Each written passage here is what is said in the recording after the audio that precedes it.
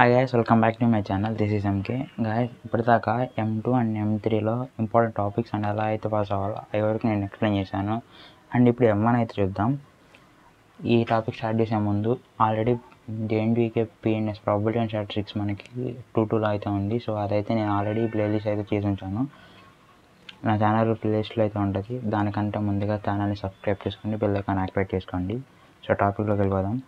Guys, మనకి M1 mathematics అనేది అయితే ఉంది. మనకి R19 కానీ సంథింగ్ ఏదైనా. సో అందులో 5 యూనిట్స్ ఉంటాయి. ఇందులో మనకి యూనిట్ 2, యూనిట్ 3, యూనిట్ 4 ఈ 3 యూనిట్స్ చాలా ఈజీ అనే యూనిట్స్. అండ్ యూనిట్ 1, యూనిట్ 5 అనేది తర్వాత డిస్కస్ చేద్దాం. సో ఫస్ట్ యూనిట్ 2 చూద్దాం. Differential equations of first order and first degree. Unit 3 linear differential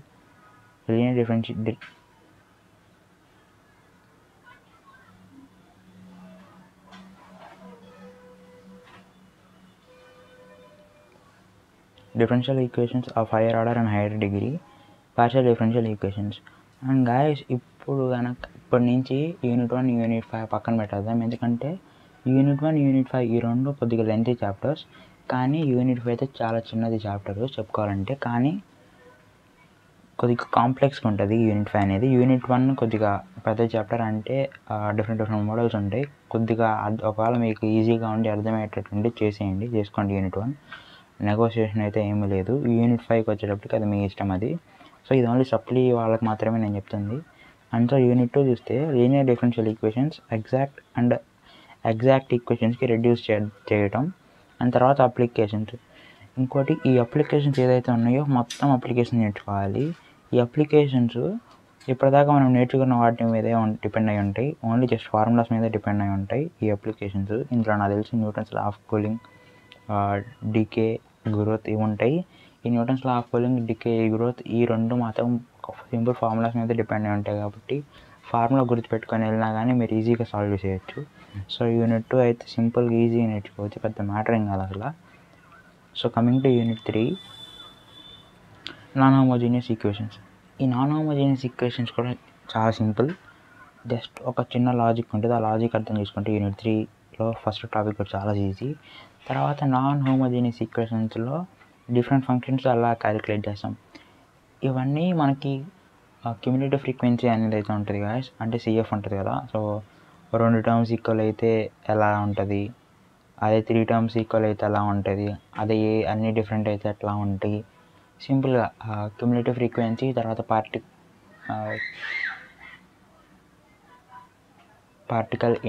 partial index వీటి మీద డిపెండ్ అయి ఉంటుంది. ఇది కూడా చాలా ఈజీ. చూడడానికి సైన్ కాస్ ఇట్లా ఈ ట్రిగ్నోమెట్రిక్ ఫంక్షన్స్ లాగా కనపడతాయి అంతే తప్ప మనకి చాలా సింపుల్గా అయితే వస్తుంది ఇది కూడా. తర్వాత అప్లికేషన్స్. ఏ యూనిట్లో అన్న అప్లికేషన్ నేర్చుకుంటే మీకు కంపల్సరీగా 8 మార్క్స్కి కానీ 7 మార్క్స్కి కానీ మీ అప్లికేషన్స్ అయితే వాడు కంపల్సరీగా ఇస్తాడు. ఎందుకంటే వాడు ఇచ్చే వే ఎలా ఉంటుంది అంటే ఫస్ట్ థియరిటికల్గా ఇస్తాడు, తర్వాత మీరు చేయడానికి అప్లికేషన్స్ ఇస్తాడు. 8 మార్క్స్ కానీ 7 మార్క్స్ కానీ కంపల్సరీగా అప్లికేషన్స్ అయితే ఉంటుంది. తర్వాత యూనిట్ 4. ఒకవేళ మీరు యూనిట్ 1 నేర్చుకుంటే యూలర్స్ ఫార్ములా, యూలర్స్ థీరం చాలా సింపుల్గా వచ్చేస్తుంది. ఒకవేళ నేర్చుకోకపోయినా పర్లేదు, యూలర్స్ థీరం చాలా ఈజీయే. ఒకవేళ ఇక్కడ కనుక యూలర్స్ థీరం నేర్చుకుంటే యూనిట్ 1లో కూడా యూలర్స్ థీరం ఉంటుంది. సో అది కూడా చాలా సింపుల్గా వచ్చేస్తుంది మీకు. తర్వాత జాకోబియన్ మెథడ్. ఈ జాకోబియన్ మెథడ్ కూడా ఈజీ. హోమోజీనియస్ ఫంక్షన్స్ ఇది చాలా ఈజీ. తర్వాత టైలర్స్, ఇది పర్లేదు, చిన్న లాజిక్. ఈ లాజిక్ అర్థం చేసుకుంటే మీరు సింపుల్గా అయితే నేర్చుకోవచ్చు. తర్వాత అప్లికేషన్. ఇందులో ఉన్న అప్లికేషన్స్ పక్కా నేర్చుకోండి. అప్లికేషన్ నేర్చుకుంటే మీరు 8 కానీ 7 మార్క్స్ కానీ పక్కా డ్యామ్ షూర్ వస్తుంది అప్లికేషన్ నేర్చుకుంటే కరెక్ట్గా రాస్తే. సో 8 మూడిట్లో అప్లికేషన్స్ ఉన్నాయి. సో అప్లికేషన్స్ కరెక్ట్గా నేర్చుకుంటే మీకు 8 3 24 మార్క్స్ వస్తాయి. ఇంకా అటు ఇటు కాకుండా ఏదైనా ఒక క్వశ్చన్ కానీ 2 క్వశ్చన్స్ రాసినా కానీ మీకు గెట్ ఆన్ అయిపోవచ్చు సింపుల్గా. అండ్ తర్వాత లాస్ట్ యూనిట్ 1 కొద్దిగా కాంప్లెక్స్, యూనిట్ 5 కొద్దిగా కాంప్లెక్స్. కానీ యూనిట్ 1తో కంపేర్ చేసుకుంటే యూనిట్ 5 చాలా చిన్న చాప్టర్. కానీ ఒక చిన్న ల్యాక్ ఏంటంటే మీరు ఒక చిన్న లాజికల్గా ఉంటుంది యూనిట్ 5 అనేది. అంటే ఏం లేదు, చిన్న ఫార్ములాస్ అండ్ థీరమ్స్ మీద ఉంటుంది యూనిట్ 5. సో యూనిట్ 5 పెద్ద చాప్టర్ కాదు, చిన్న చాప్టర్ యూనిట్ 5. ఎక్కువ థీరమ్స్ ఉంటాయి. సో యూనిట్ 1కి వచ్చేటప్పటికి యూనిట్ 1లో మనకి 2 పార్ట్స్ ఉంటాయి కదా, పార్ట్ 1 అండ్ పార్ట్ 2. సో అలా డివైడ్ చేసుకుంటే నేను ఒక సింగిల్ పార్ట్ మాత్రమే చెప్తున్నాను. మీరు పార్ట్ 2 సెకండ్ పార్ట్ చేయటమా చేయకపోవటం అనేది మీ ఇష్టం అది. సో సెకండ్ పార్ట్ అయితే నేను చెప్పట్లేదు, యూనిట్ కాదు, యూనిట్ 1లో సెకండ్ పార్ట్ అయితే నేను డిస్కస్ చేయట్లేదు. So I'm living it your choice. So single part తీసుకుంటే convergence and divergence, ratio test, కాషిస్ theorem, ఈ 3 కొద్దిగా ఈజీగా ఉంటాయి. అండ్ యూనిట్ 5 మీ ఇష్టం, అది ఆప్షనల్ యూనిట్ 5. సో ఇది గాయస్, నేనైతే ఇవి మాత్రమే ప్రిపేర్ అవ్వమని చెప్పట్లేదు, ఇవి నాకు అనిపించిన ఇంపార్టెంట్ టాపిక్స్ ఈ M1లో. దీంతోపాటు మీరు ఫర్దర్గా ఇంకేదన్నా అటు ఇటుగా కొద్దిగా నేర్చుకోండి. బికాస్ సప్లీలో వాళ్ళ పేపర్ ఎట్లా ఇస్తారో మనం అట్ ఎ పర్ఫెక్ట్ మనం చెప్పలేము, కానీ just can give it A guess. So అందుకోసం నేను చెప్తున్నాను, వీటితో పాటు ఇంకేదన్నా ఒక ఎక్స్ట్రా కొన్ని నేర్చుకోండి.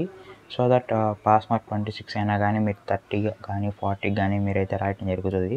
సో దట్ పాస్ అయ్యే ఛాన్సెస్ కూడా ఎక్కువ ఉంటుంది. అదే 26 పాస్ మార్క్ అని 26 రాస్తే ఏదన్నా ఒక చిన్న రిజల్ట్ వచ్చిన 2 మార్క్స్ ఆర్ 3 మార్క్స్ లూజ్ అయినా కానీ అది 24 23 దగ్గర ఆగిపోతే పాస్ అవడం కష్టమైద్ది. అదే మీరు 30 కానీ 40 కానీ పుష్ చేసుకుంటే ఒకవేళ 2 or 3 మార్క్స్ పోయినా కానీ అది 37 కానీ 28 కానీ అట్లా ఉంటుంది. సో ఇది గాయస్, ఈ వీడియో కనుక మీకు నచ్చినట్టయితే లైక్ చేయండి, షేర్ చేయండి, సబ్స్క్రైబ్ చేయండి, బెల్ ఐకాన్ యాక్టివేట్ చేసుకోండి. Strongly needed your support. Thank you for watching this video.